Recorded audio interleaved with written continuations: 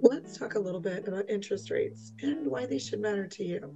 Interest rates have been changing. They always do. They always go up and down and all that kind of thing.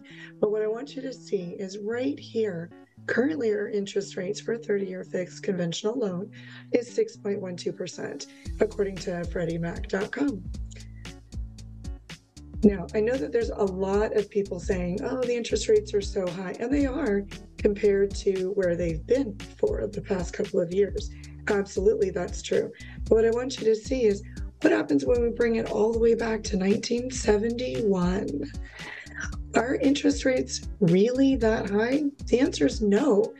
I mean, my goodness, up until about this time frame, they were much higher and stayed that way for years. So it all just depends on your perspective. Will interest rates go back down to this level? No, that wasn't sustainable. The Feds actually did a lot in order to make that happen. They're not going to be doing that for the foreseeable future. So let's not plan on it. Let's think about what is normal. And we are right about there.